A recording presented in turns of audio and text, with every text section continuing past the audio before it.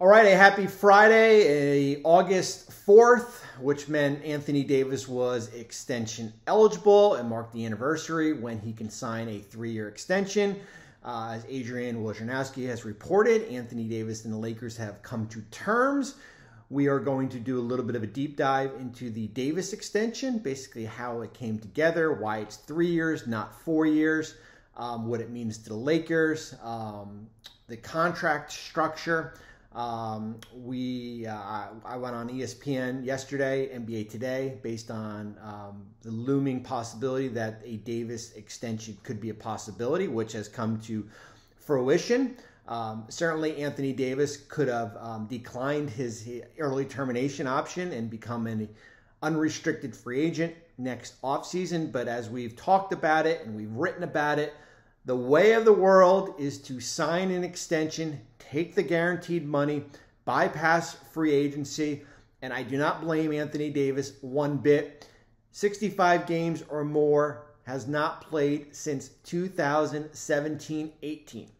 And when someone is giving me 170 or 186 million, we'll see where the salary cap goes, on top of the 80 plus million I'm already in my back pocket, I'm doing that. And Anthony Davis rightfully has done that, negotiated by Rich Paul, his agent at Clutch Sports.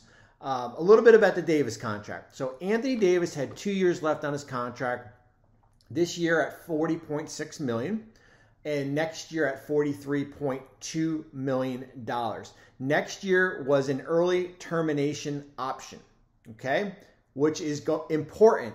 It's not a player option. It's an ETO, and we're going to explain why it became important here. When you look at what he had left on his contract based on the growth of the salary cap, and I have it behind me on my whiteboard, and we tweeted about it, and there's it's on my on Twitter or X, I guess we can call that. I put it on Threads. I put it on Instagram. We basically have hit all the social media platforms here. 30% of the cap this year, basically 29% of the cap next year. We have to condition ourselves to look at salaries based on the percentage of the cap as this thing is going to grow likely here. And when you look at it from Anthony Davis's perspective, a player that's got 11 years of service, so he's a 35% guy. He's a $47 million player. He is below the max salary right now, about $7 million. He's below the max salary next year. And that's nobody's fault. It's basically when he did his extension, it's become a little bit outdated based on the growth of the cap. Remember, that extension happened right in the height of COVID in 2020. And we saw basically the cap flatline, and now we've starting to see a little bit of an uptick here. The early termination option versus the player option. So when you do the early termination option and you have a trade kicker in your contract, okay, which Davis did, that allows you, in the case of Anthony Davis, if he was traded, okay, to take whatever was left on his contract, including the ETO, and multiply that by 15%. So if Davis was traded, let's say this offseason, basically 40 and 43, that's 83. Let's do a little math here. 15%. He would have got a $12.5 million trade bonus, okay? If Anthony Davis had a player option, okay, 40, it's basically only the 1 year, which is 40.3. So you look at that, $6 million. So you are banking on him potentially getting traded, and the value of having an ETO was having a greater value on the player option. Remember, if you are traded and you have a player option in your contract and you have a trade kicker in your contract, it is only the years that are not including the player option. So if you had a player option, you only take into account the current year. Now the downside is that if you have an early termination option, you are now extending off that year. So in the case of Anthony Davis, he is extending off that $43.2 million number. And we're going to come to how we got to all these different numbers and some of these extension rules here. If you had a player option, okay, you basically can decline that option and now extend off that $40.6 million number. So if you're Davis and you're looking at you're looking at probably $52 million next year. It's a $10 million difference as far as in salary here. It makes even, or it makes kind of up towards the back end here, but that's kind of the downside as far as the ETO, where you're kind of gambling on the trade kicker. You're putting more value in that compared to the player option. In 2020, when Anthony Davis did this extension, we didn't know the extension rules were going to change to 140%. We were living in a different world then. So I totally understand the logic behind the ETO versus the player option here. And that is why this is a 3-year extension that starts in 2025, why it's not a 4-year extension. You basically would have removed that $43.2 million number and replaced it with a $52 million.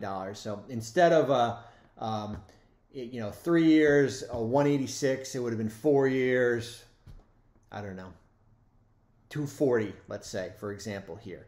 How do we get to the number? So yesterday I went on NBA.com, NBA Today, and we're showing 3 for 169 here. All these extension numbers that we're talking about, whether it be Tyrese Halliburton or Anthony Edwards or Desmond Bane or any of these players here, it's fluid, okay? So when we're talking about Halliburton extending and Anthony Edwards extending, we are basing it off the salary cap growing 10% from 136 to 149. The league has sent out projections here that is going to go to 142. So when we say up to, it potentially could be up to that number. Now, in the case of Anthony Davis, we originally came up, the 169, and as I've said, it is totally fluid, is based on a 5% growth in the salary cap this upcoming season and a 5% growth the following season. So you're thinking like, wait a minute, how do you get to 186? 186 is based off 10% growth in 2023-24 and a 10% growth the following year. So in 2025-26, the salary cap in that year would be $164.5 million. It could certainly be lower. That is the maximum allowed because of the 10% growth. That is why we are projecting the Davis extension at 186 here. When you look at 57.6, 62.2, 66.8. We are not going to know the actual numbers of an Anthony Davis extension until probably the summer of 2025. We're probably not going to know until June 30th, 2025. We'll have a better idea next year. Listen, if the cap doesn't grow 10% next year, the Davis number automatically will come down here. So it's a fluid number. It's going to be anywhere from 169 potentially up to 186. We're going to report 186 based on the growth of the cap increasing 10%. It's the same what we've done with Halliburton. It's the same what we've done with Bane. It's the same what we've done with Jaylen Brown. Listen, the Jaylen Brown 304 number could be 285 at the end of the day. But we are basing it off a 10% growth of the salary cap. When you look at a player extending, okay, in the case of Anthony Davis here, certainly the 140% rule is in play. However, the first year of an Anthony Davis extension, okay, which would be in 2025-26, cannot exceed the maximum salary allowed for 35% of the cap. So let's say that we do 140% off that 43.2 number, right? So let's just do for $60.5 million, okay? Anthony Davis's number is not $60.5 million because the possible or projected max in that year is 57.6. It cannot exceed that number. So we put it at the max, 57.6. 35% of 164.5 is that number, and then we go up each year 8%. So the 140% is capped basically because we cannot exceed the maximum salary allowed. I hope you understand that, right? It cannot go further above 35% here. So Anthony Davis, 3 years, up to $186 million. We will know a lot more next offseason based on the growth of the cap. We will know certainly what the final number will be in the summer of 2025 based off the growth of the cap the last 2 years. Anthony Davis, it has no impact as far as the Lakers this year. It has no impact on the Lakers next year. The ETO is now removed. The number starts in 2025-26. You have Anthony Davis, Rui Hachimura, Austin Reeves, Gabe Vincent. LeBron could be a free agent based off that player option he has next year. Following year, it's basically Davis and Reeves, Jalen Hood-Schifino, Maxwell Lewis. And then the third year with Davis is basically him on an island by himself in 2027-28. I think it's good value for the Lakers. I think it's smart for Davis to sign that number based on his durability. And as I said, we have to look at things as far as the growth of the salary cap in percentages, not in real dollars. The Davis number is 35% of the cap in 2025-26. It's potentially 34% the following year and 34% the other year. We can look at as far as where Anthony Davis is going to be 4 years from now, and hopefully the value of the contract, if it's at $66.8 million, still equals the value of the player. But the Lakers could not have afforded Anthony Davis to go into free agency next year. They could not have done it. If he had another good year, he was going to get 4 for $212 from another team out there. So it's smart business by the Lakers. It's smart business by Anthony Davis to go out and do the extension here.